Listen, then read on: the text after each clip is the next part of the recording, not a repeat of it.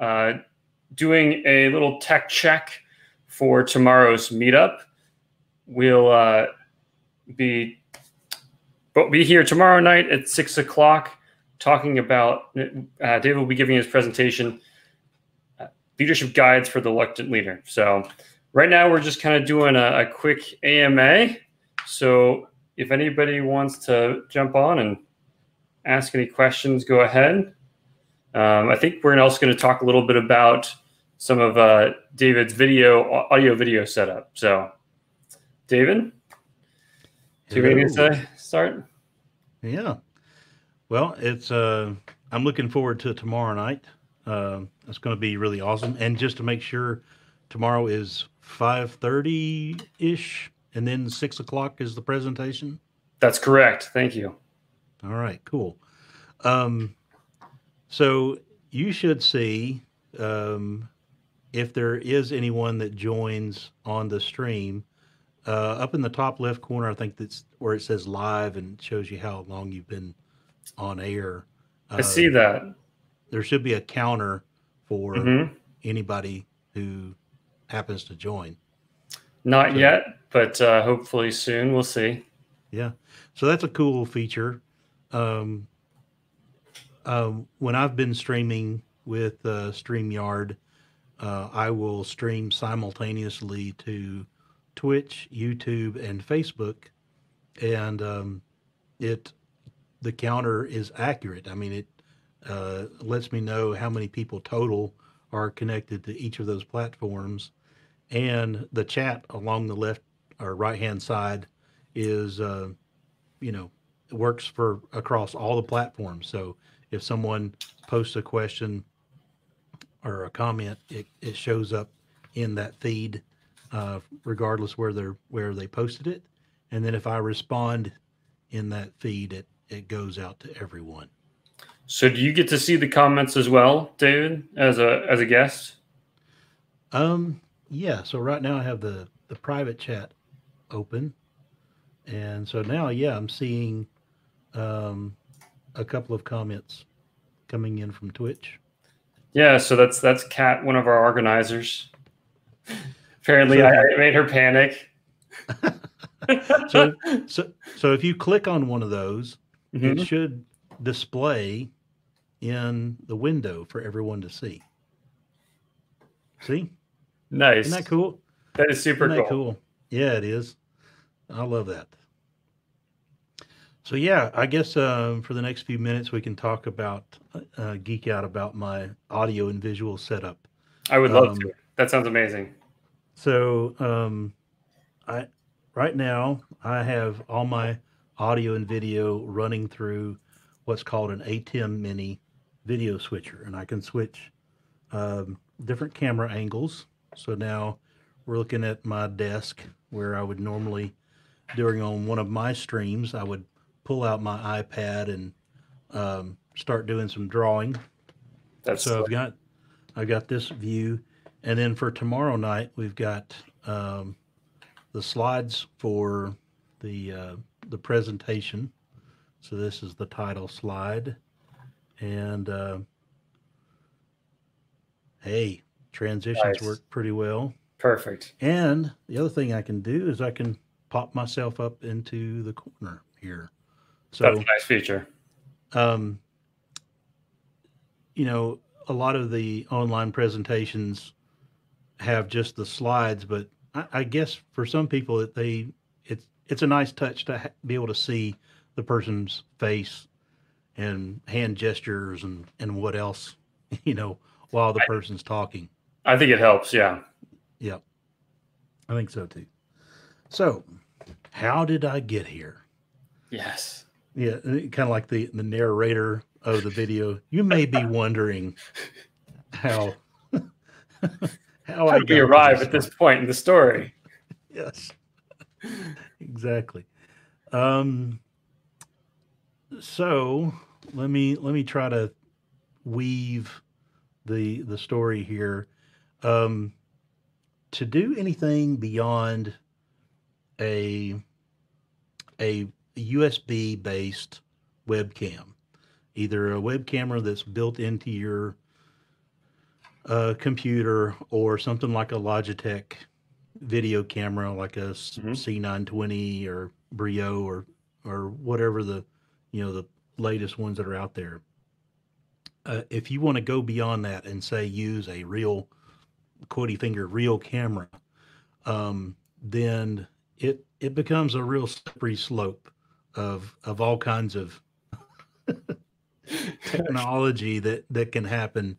Um, so, in a nutshell, what I have is a mirrorless DSLR type camera with a it's a nice lens on it, and a I'm using a kind of camera that has an HDMI output.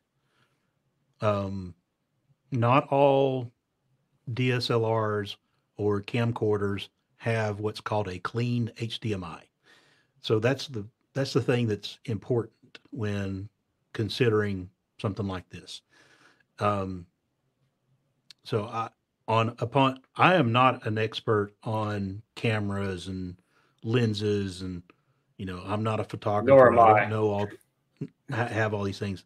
However, I know someone who does Nice. know a lot about this stuff, and so I bought a Lumix made by Panasonic G7 that is capable of doing 4K. Um, I'm not I'm not able to run 4K for um, various reasons, but it's capable of recording in 4K if I Nice. ever have the ability to do that.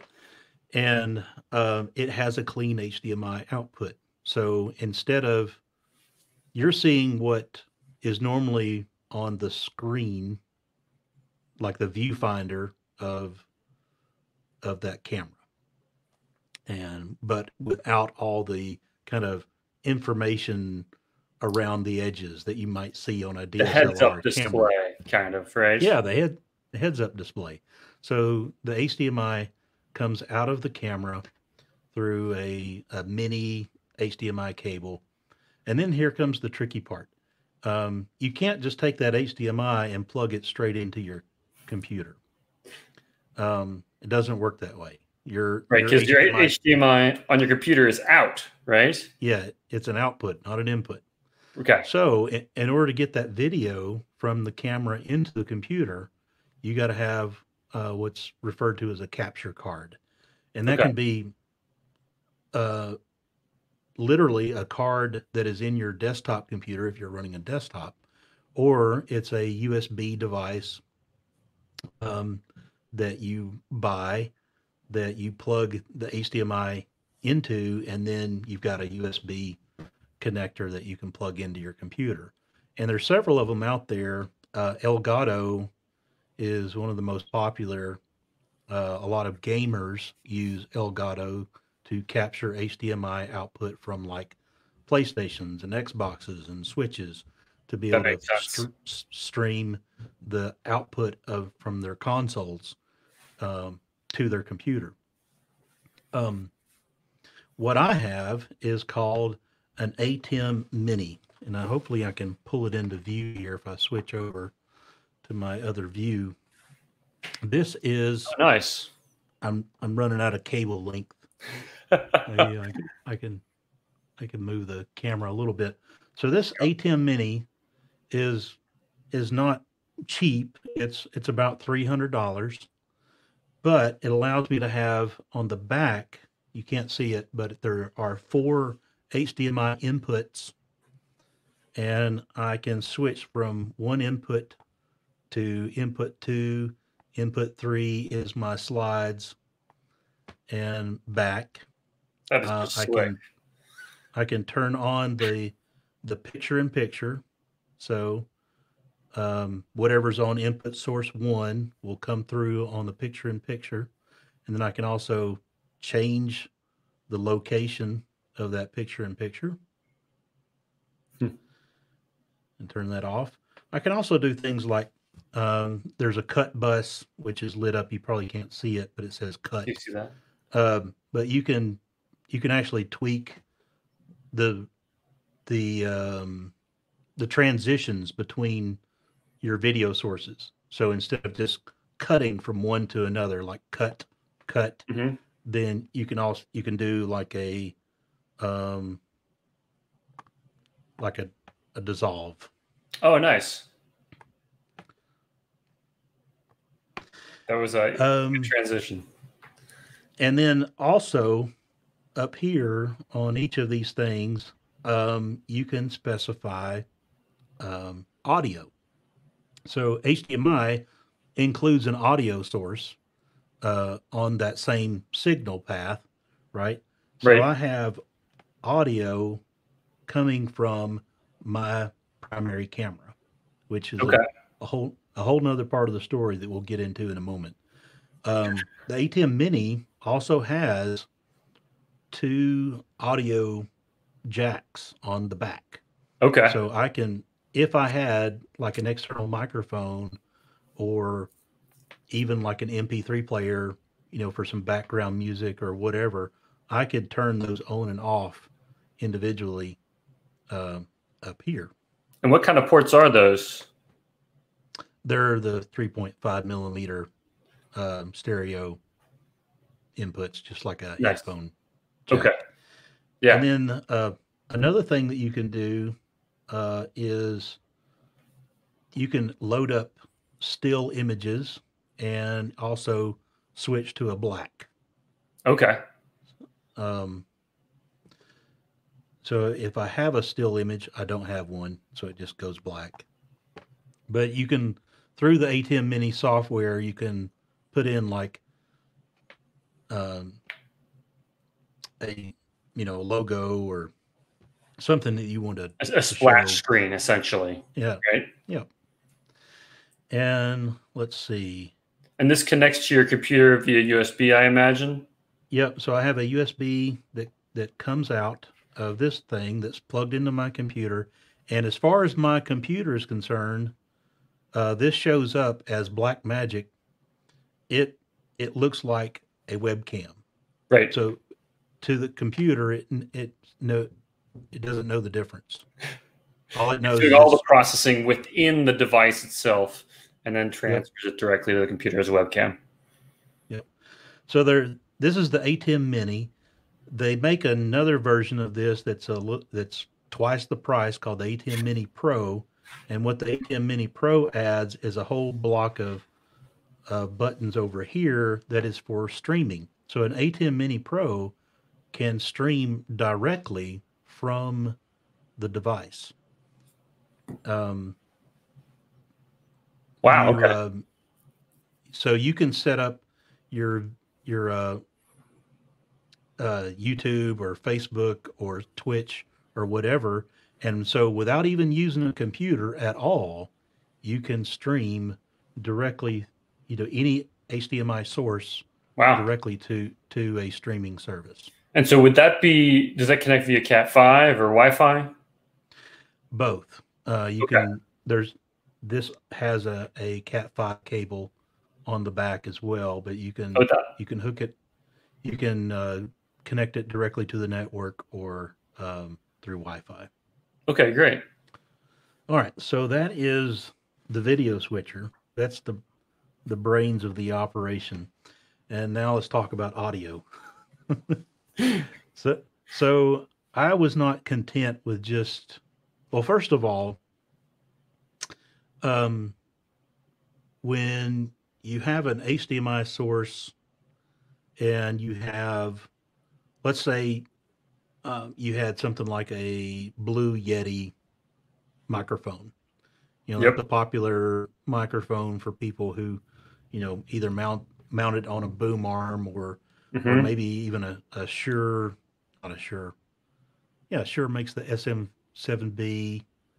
There's several models that are popular with podcasters, I've and definitely heard of the Blue Yeti for sure. yeah, so those connect to your computer by USB, and the good thing is there's like zero latency or such a small amount of latency on those USB microphones that it's, you know, you can't even tell.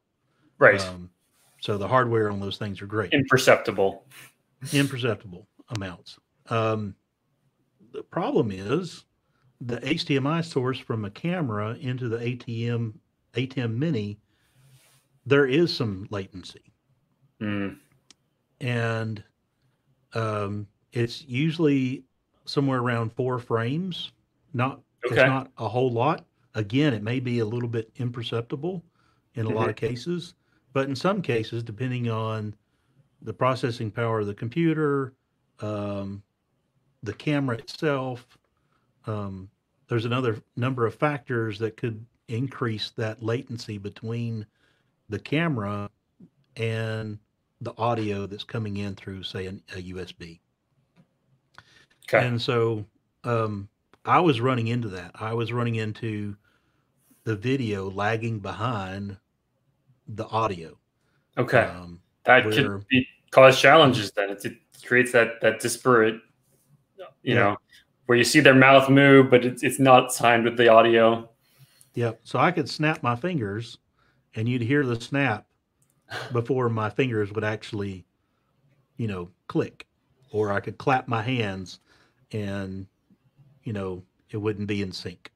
So it's I can really see that creating a frustrating. problem. Yeah, that is So frustrating. for a while, I was fixing that after the fact. This was before I started streaming. I would just record a tutorial or whatever I was doing for work, and then I would use my video editing software to shift the video or the audio um, a little bit to line it up so that it was in sync. Hmm. But when I wanted to start streaming, I I I was not satisfied with just having that lag. You don't have the option to do that in post, right? Right. So the um, the fix is to run your audio through the camera so that your audio is coming with the video across that HDMI uh, input source, That makes sense. and that way you're always guaranteed. Well, let me to back up. There is one other solution, and that is if you're using something like OBS. OBS has a feature built in where you can set a little bit of a delay on an audio source. So you can, it's in milliseconds. You say, Wow. maybe it's 300 milliseconds is how much delay there is between the audio and the video. Well, you can set that on your audio source, so that you're kind of much closer, or imperceptible Right. difference. Um, for me, um, that wasn't always an option because you know, recording other things. I just didn't want to have to deal with it. Hmm. So the the surefire fix is to have your audio going through the camera. Okay. So I have, um, if I were doing one microphone, which most people do, pretty much everyone does, then it would be a little bit easier. You could use something like a Rode Video Go shotgun mic and have it mounted on either on top of the camera pointing at you, Hmm. or you could mount it on a boom and have it like most shotgun mics. Like I have one right here that's just right out of frame, and Okay. that's what a lot of people do is have a shotgun mic that's just out of frame pointing straight down at them. That's about a foot away, right? Hmm. And I could run that through the camera.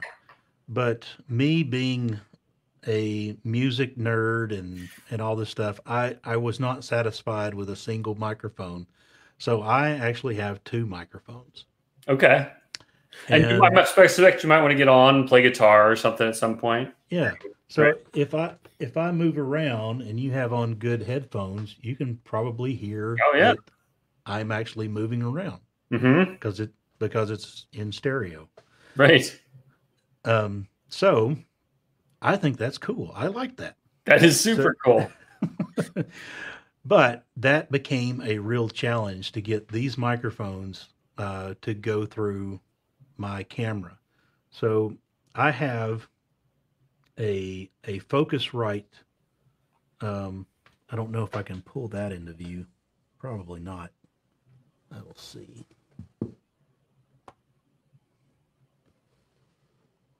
It's I can see a little bit of it there. Stretching. Yeah.